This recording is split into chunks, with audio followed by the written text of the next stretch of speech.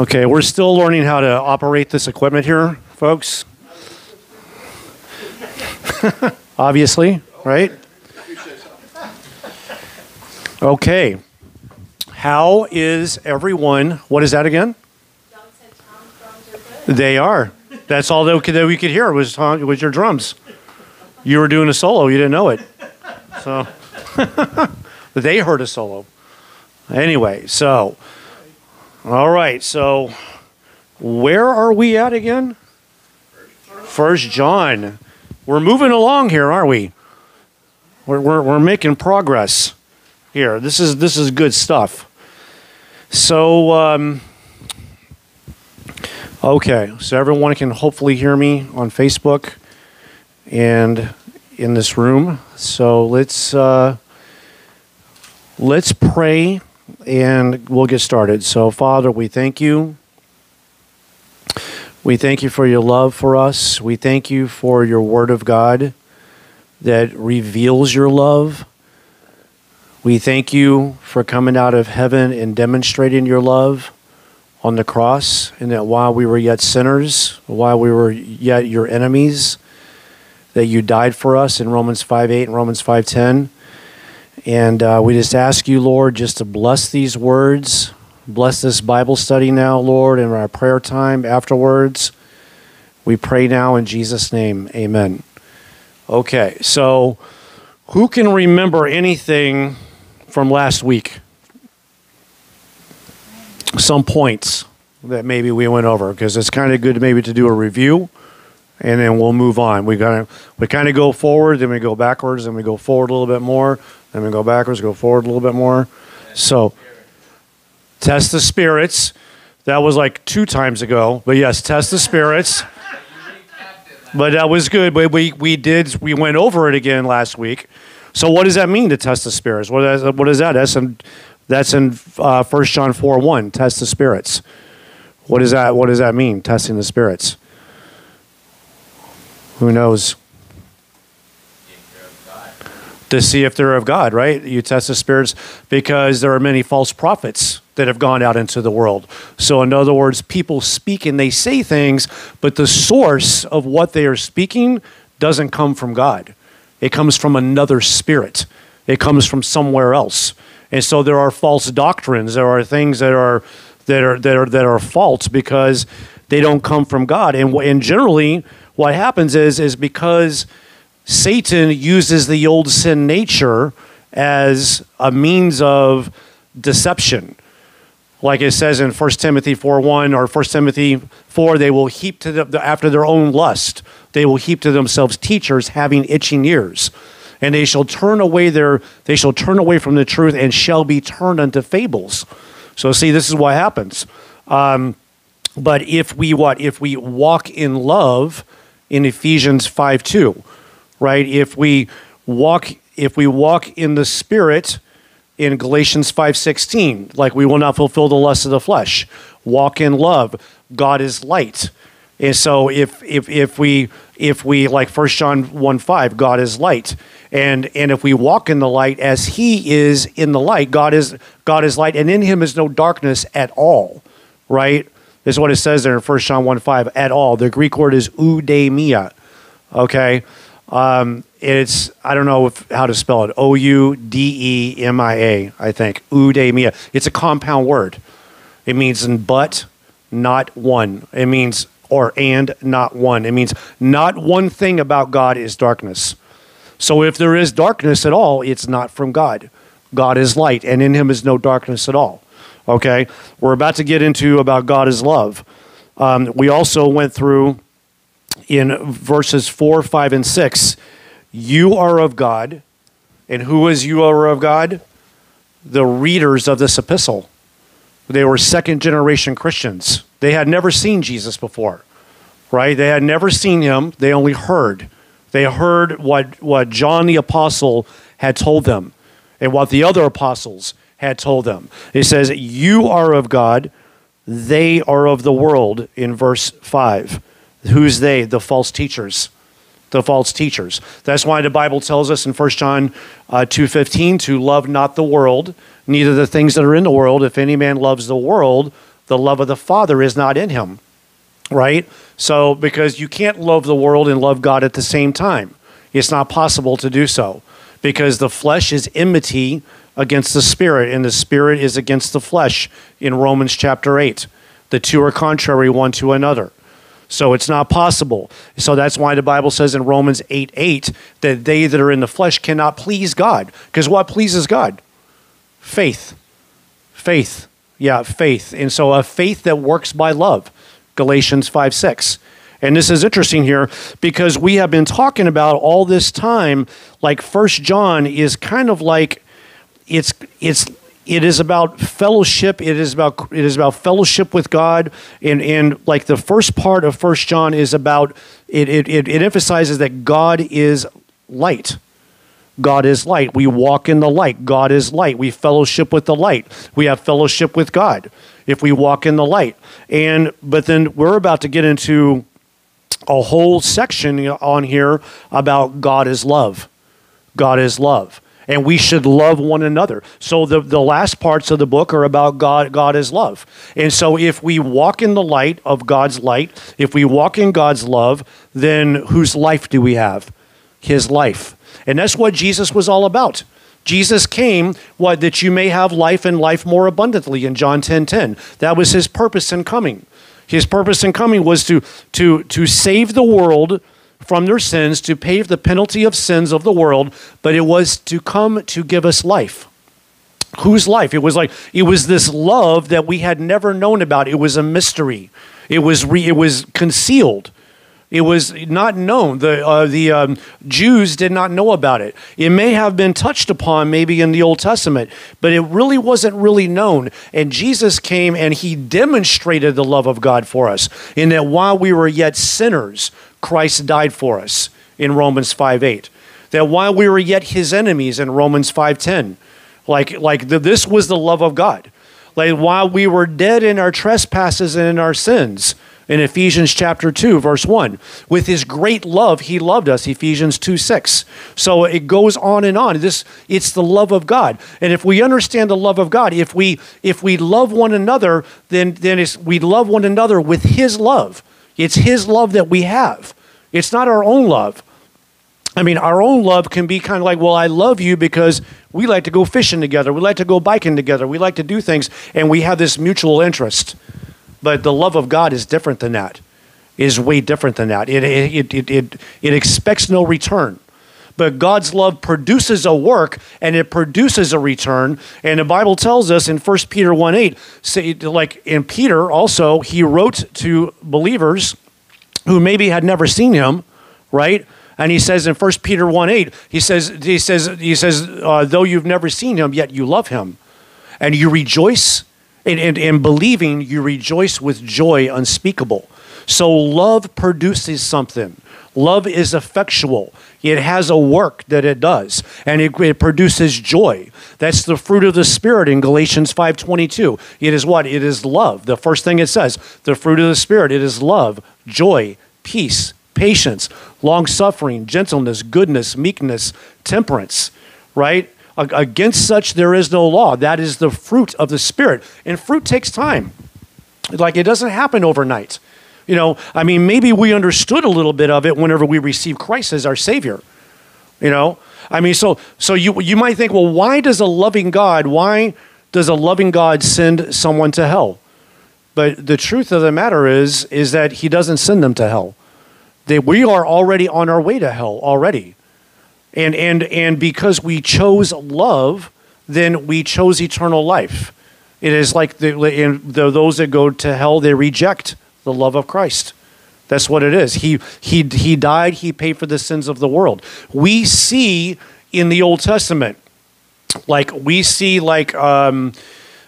you call it? Shadows. What do you call it? It is like, in other words, like in Genesis 22, where it talks about like Abraham. God told Abraham to offer up his son Isaac. And we read the story. How many have read the story before? That Abraham would offer up his son Isaac, and he says, take your son, your only son. Your only son. Well, there was another son, wasn't there? Ishmael. There was another son. But as far as God was concerned, is that this is the son of promise. It was Isaac. And Isaac carried his own wood, just like Jesus carried his cross, up to the altar. And Isaac willingly laid himself down. I mean, he was a young man, and Abraham was an old man. You think he could have got away from Abraham? Easily. He could have easily got away from him. It's like Jesus willingly laid his life down for us. So we see these types and things in the Old Testament. And then, so we didn't finish here. You are of God, they are of the world, and we are of God in verse 9. Who is we? Him and the other apostles. Him and the other apostles. Now, does everybody follow this? Does this make sense? And it's like in the you and the they and the we, they are emphasized in the Greek. And it's hard for me to explain how. But trust me, they are emphasized in the Greek. Do you know what I'm talking about? Like when you read it in the Greek, is like the word. Well, in the 7, 8, and 9 is where are we at here? It says, I'm sorry, 4, 5, and 6. 4, 5, and 6. Yeah, 4, 5, and 6. Right there, it says they are of the world. Now in the Greek, like the they is emphasized. It means as for you, as for they, and as for we. It's just another way of saying it. It's hard for me to explain it, but I can show you in the Greek. Okay, so now let's move on. Let's move on here to verse 7. And if that's confusing you, we can talk about it later. So in verse 7, it says beloved. Beloved. It starts out like this, beloved. It means the word is agapetos, which sounds like what word? Agape. That's where the word comes from. But agapetos means that it means beloved ones. It means divinely loved ones. Ones that are loved by God. Just like, what did John say about himself? He was a disciple whom Jesus loved. That was his viewpoint of himself. He was a disciple whom Jesus loved. So he says beloved. And so ones who are loved by God should love one another. They should love one another. Because why? Because love is from God. And so it says here, let us love one another. Now, it's let us love here. It's a present active subjunctive in the Greek. Okay, subjunctive mood is a mood of what? It's, what's that? Wishes, okay. Desire. It means uncertainty. Like subjunctive is uncertain, whereas indicative mood, which is the opposite of the subjunctive mood, it means it is a fact. It is a fact. A mosquito was just flying in my ear. It means a fact. Let's talk about that later. Okay, so it says, beloved, let us love one another. Okay, let us love. It's subjunctive mood. It means this. It's a present. It means we presently do it. It's translated correctly. Let us love one another. It is the correct translation. It's the correct way to say it in the Greek because there is an uncertainty there. Let us love one another. It is one another. It is this reciprocal love that we have. What is the church? What if we loved one another, okay, and it was the divine love of God, and God was here? Do you think that God's hand would be on the church? Do you think that maybe in Psalm 133 that God would command a blessing in Psalm 133 if we dwell together in unity? I think he would. Do you think that the presence of God would be here? It was kind of like, how like the Africans, there's some tribes, they beat the drums to summons the spirits. They're summoning the spirits, as they beat these drums and they summons the spirit. What if we loved one another with God's love? Would that summons the Spirit of God? Would the Spirit of God be here? I think so. Don't you think so? I think so. I think that the presence of God would be here. That's why divisions and things like that, the churches that have division, is not of the Spirit of God. You know, there's the people have arguments in church about what color carpet they're going to have, and they end up having like a big discussion about it, and they end up, you know what I mean? So a little stupid stuff like that, you know? It's like, but we have bigger things to argue about, more important things, you know, if there is an argument. You know, it's like we love one another, seeing that you have purified your souls in obeying the truth, right? By obeying the truth unto unfeigned love of the brethren. See that you love one another with a pure heart fervently in 1 Peter 1:22. It's like, in other words, you purified your souls in what? Obeying the truth. What was the truth? It was the truth that set you free. In John chapter 8, verse 31. Like, if you continue in my word, you are my disciples indeed, and you shall know the truth, and the truth shall set you free. And what is the commandment? This is the love of God that what? It is a supernatural kind of love. In Jeremiah 31:3, it says that it is a love that is where are we at here? It is an everlasting love, Jeremiah 31:3. It is an unhypocritical love in 1 Peter 1:22, in Romans 12:9. It is a great love in Ephesians 2:6. And this love is perfected in us when we keep his commandments. In 1 John 2:5. What is perfected? Teleos. It is perfected in us. His love is perfected in us when we love one another in 1 John 4:12. This love is perfected in us. And what does perfect love do? It's effectual. It casts out fear in 1 John 4:18. Is everybody following? It's like it casts out fear in 1 John 4:18. So it says, beloved, let us love one another for what? Love is of God. Love is of God. Love is of God. That's the reason why we love one another, because love is of God. And everyone that loves is born of God and knows God. So what does this mean? Everyone that loves what? Is born of God. It's in the perfect tense. What's perfect tense? It's an action with continuing results. Right. It's an action that took place in the past and has continuing results. Okay, or it could be, you could say maybe it's like a present tense verb, but is based upon past actions. You see?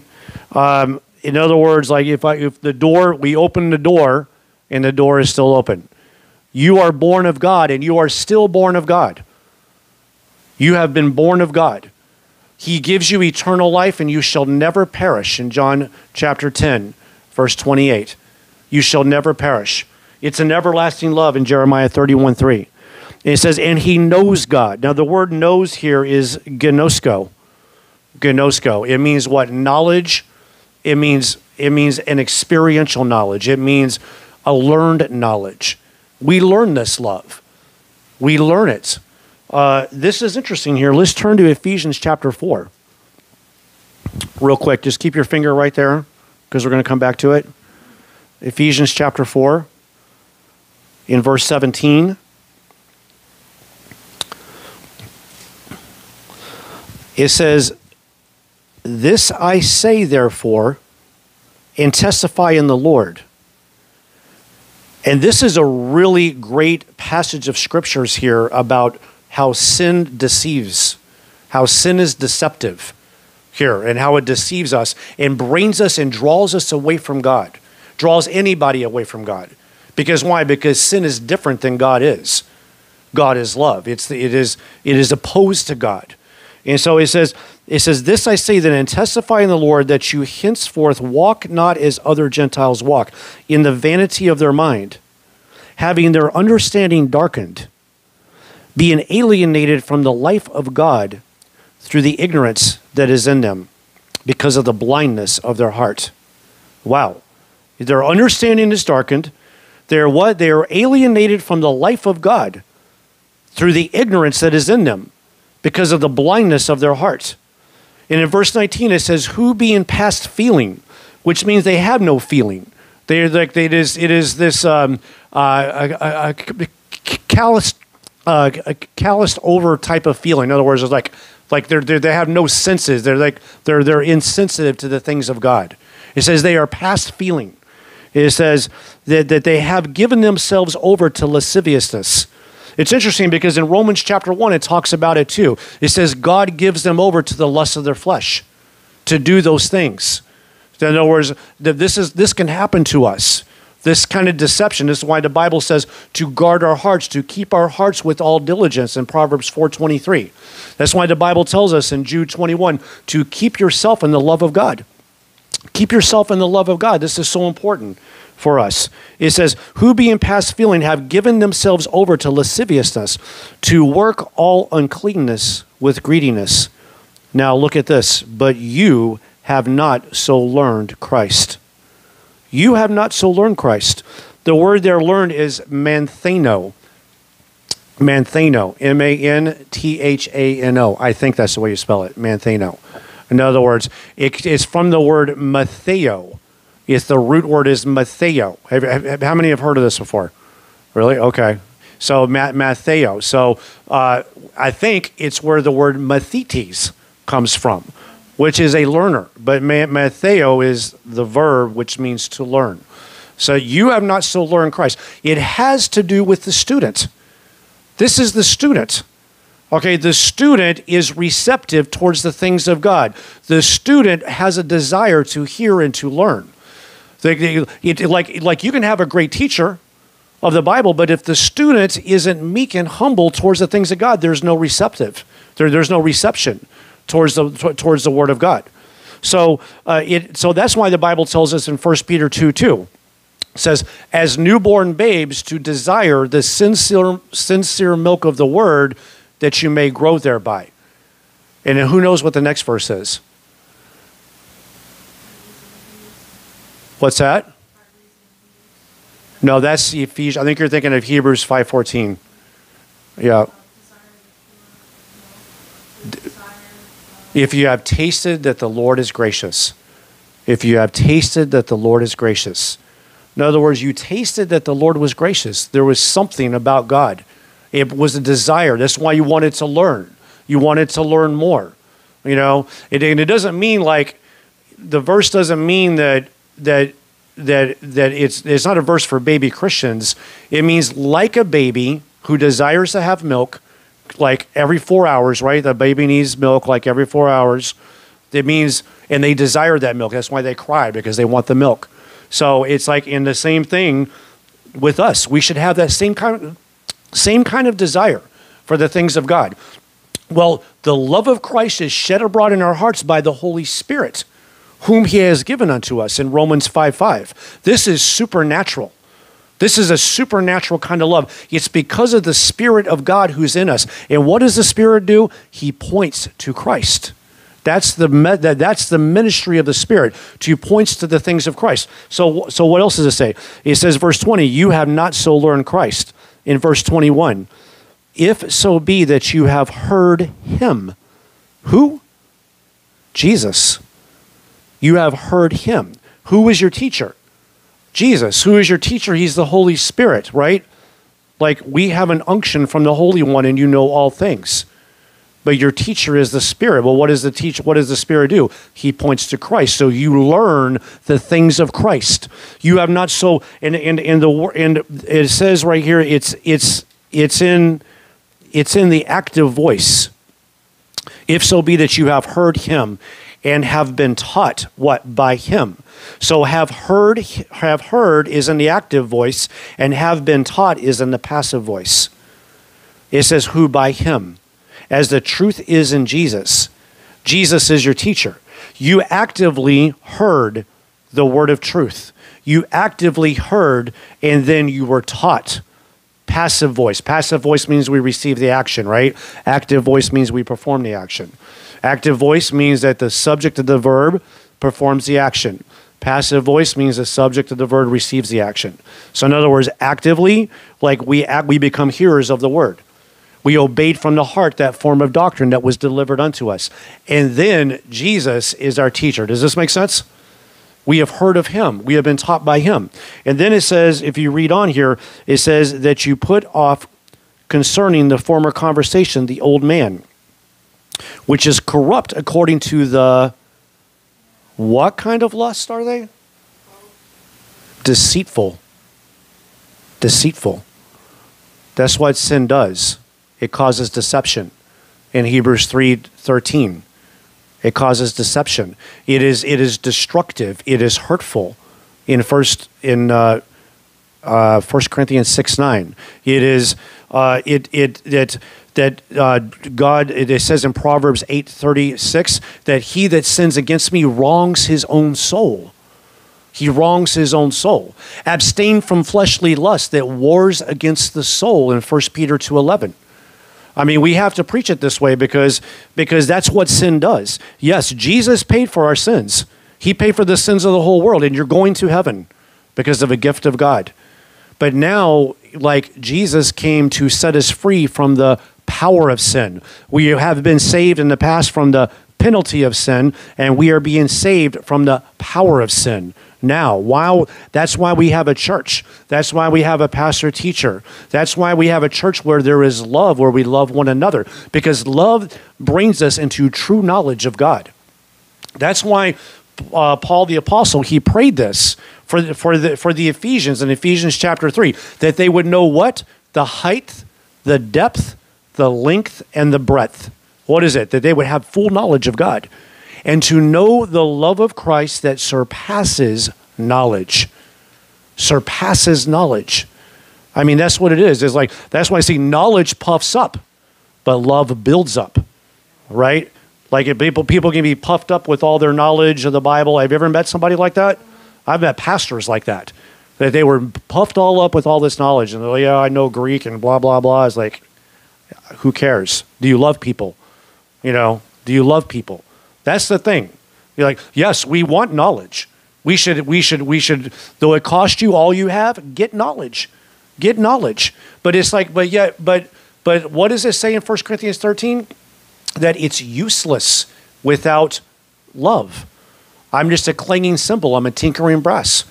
If I don't have love, like it's useless. And when we get to the bema seat, in Romans 14:10, it'll be burned up as wood, hay, and stubble because it wasn't done by love. You see? But see, this, something we have to know is like, it's not our love. It's his love. It's his love that we have. We receive it. We love him because he first loved us. Right? And so what does it say here? In verse 22, that you put off concerning the former conversation, the old man, which is corrupt according to the deceitful lust, and be renewed in the spirit of your mind. Be renewed in the spirit of your mind. You know, be not conformed to this world, but be ye transformed by the renewing of your mind. Right? In Romans 12:2. Be not conformed, suschematizo, and I'm not going to try to spell it. S-U-S-S-C-E-M-A-T-I-Z-O or something like that. Suschematizo, right? Be not conformed to this world, but be ye transformed, metamorpho.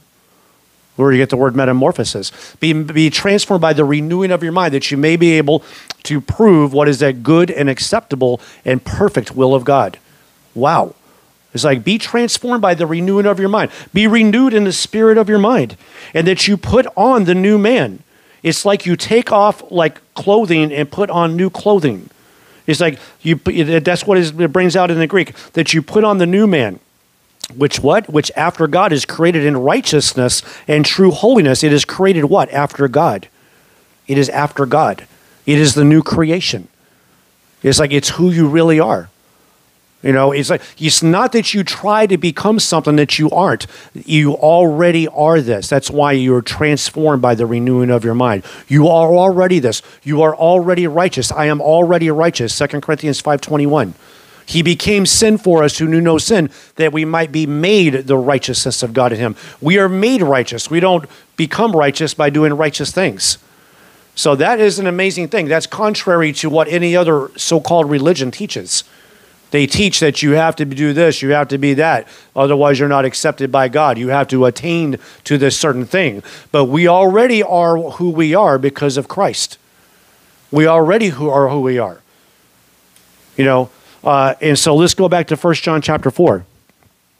Okay. Beloved, let us love one another, for love is of God, and everyone that loves is born of God and knows God. Verse 8, he that loveth not knoweth not God, for God is love. Now notice it doesn't say that he that loveth not is not born of God and does not know God. It just says he knows not God. Because is it possible that someone can be born again and not have love in their heart? Very much possible. And very often happens. It's like they're born again, but they don't love God. They don't love God. They don't care about the things of God. They don't care about learning. They don't care about, but they're saved. They got the free gift of eternal life because it's a free gift. It just says they don't know God. It doesn't say they're not born of God. Because what? Because what? God is love. So why? So if they know God, God is love.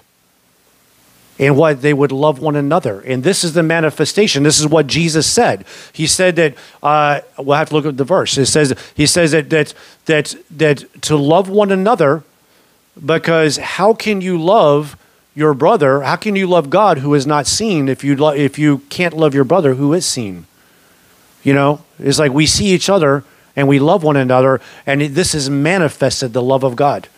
What did Jesus say in John 13, 35 or 34?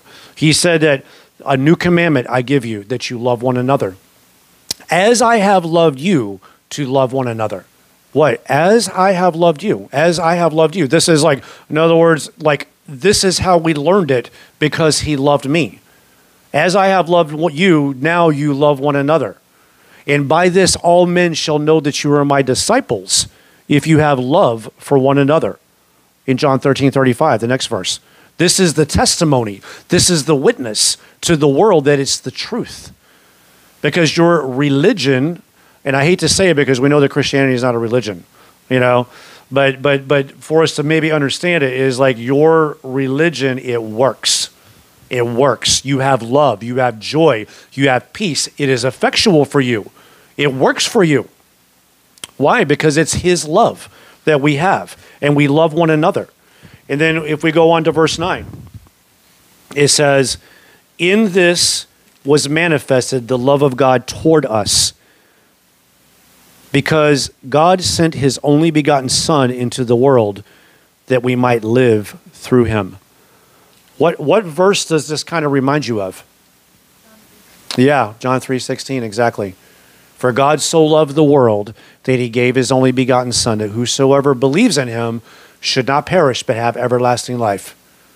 It's like, wow. It's like, in this was manifested the love of God.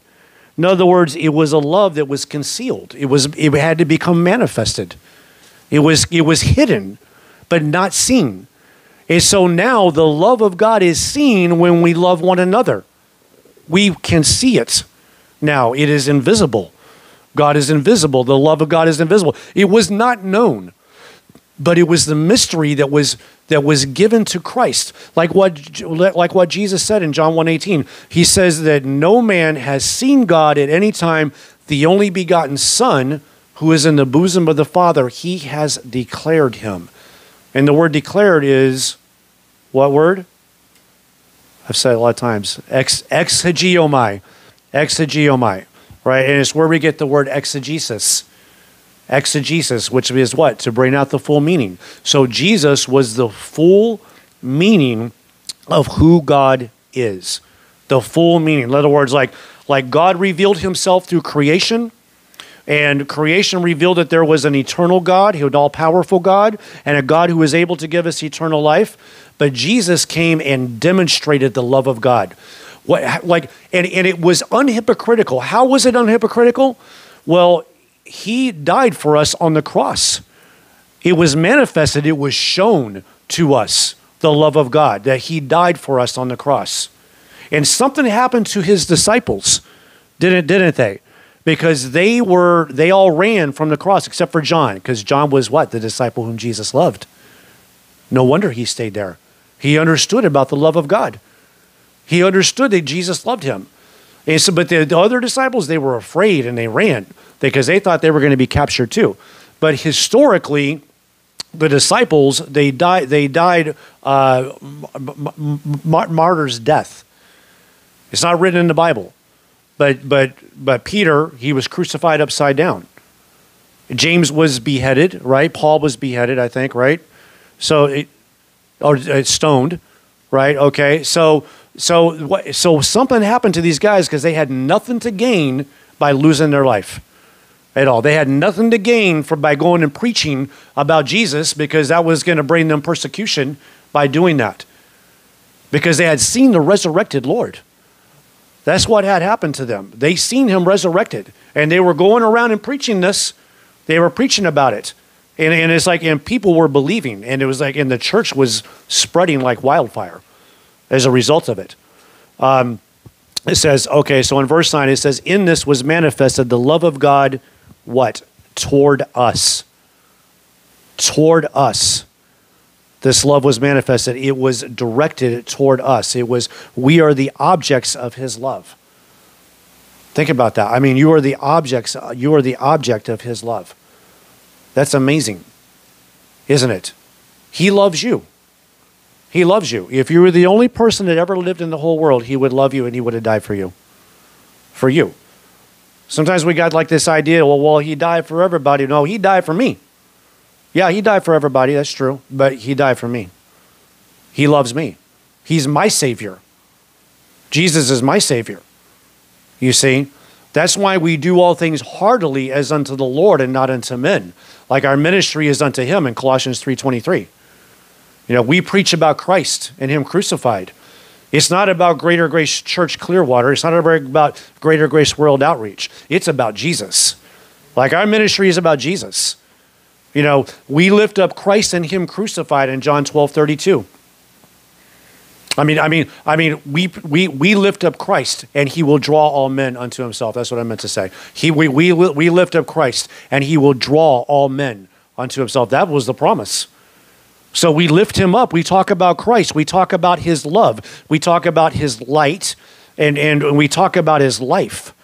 And this draws people to him. This draws people because it's a reality. And the Bible becomes to life for us.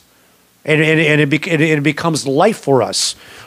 It says, so in this was manifest the love of God toward us, because that God sent his only begotten Son into the world. Now think about that. He sent his only begotten Son.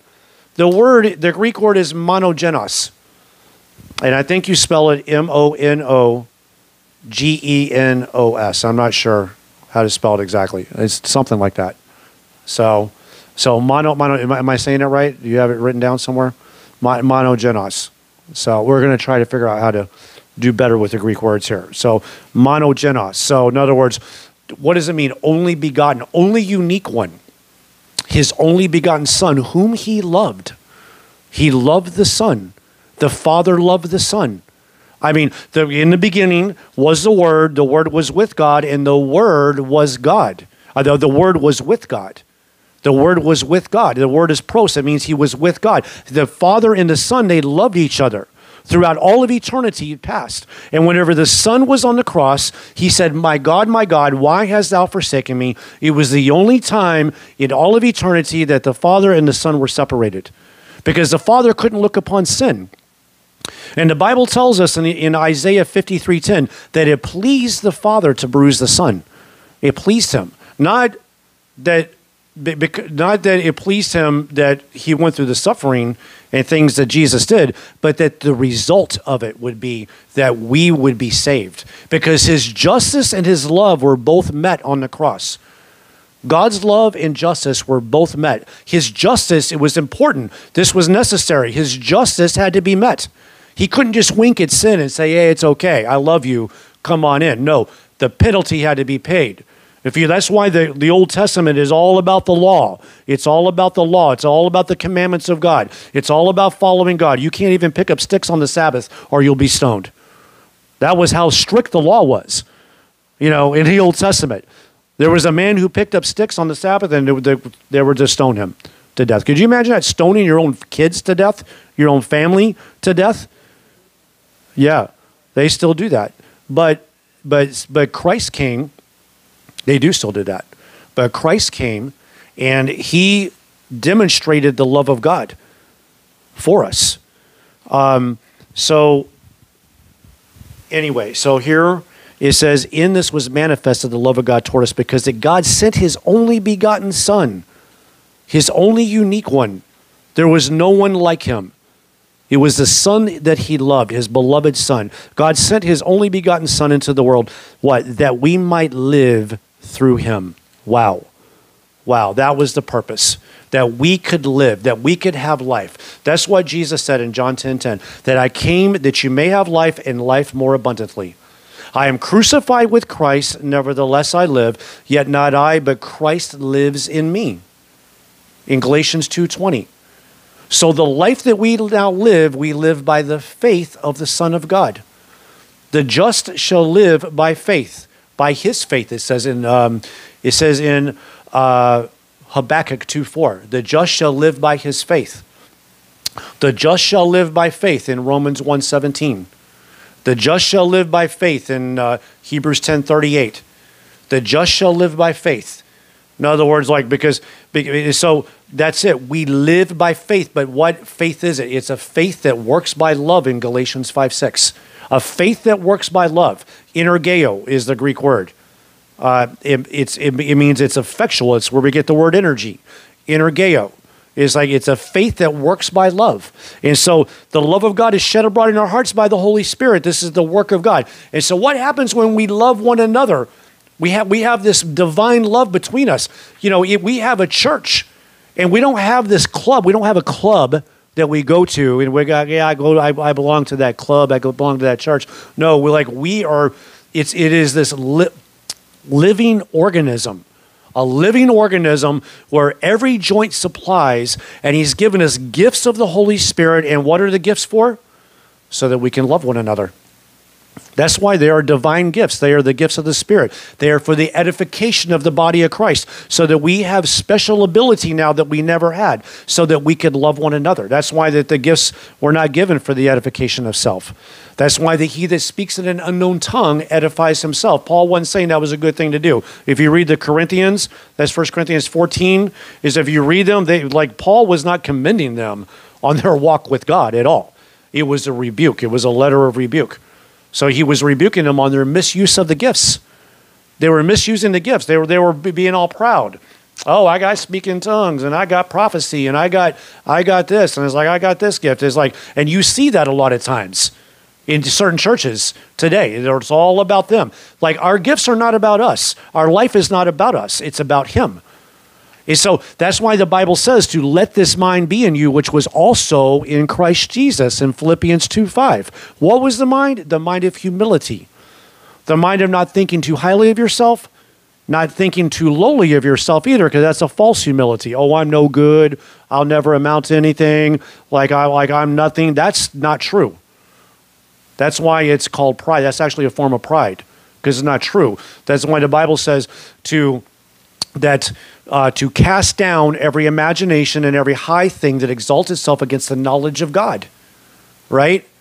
In 2 Corinthians 10:4, to cast down every high thing that exalts itself against the knowledge of God. Like, what is that? Like, well, I'm no good. Well, that's not what the Bible says. The Bible says you're worthy. The Bible says you are complete in him in Colossians 2:10. The Bible says you are righteous, just as righteous as Jesus. In 2 Corinthians 5:21, just as righteous as Jesus. That is an amazing truth. We walk in it, and bring into captivity every thought to the obedience of Christ. There it is, bring into captivity every thought. I mean, this is what the Bible teaches. And so we live through him. We have to live through him in order to live this life that we have. This becomes a testimony that the world sees, that we have his life. And people, they want that life. They want to enjoy the life of Christ. So amen.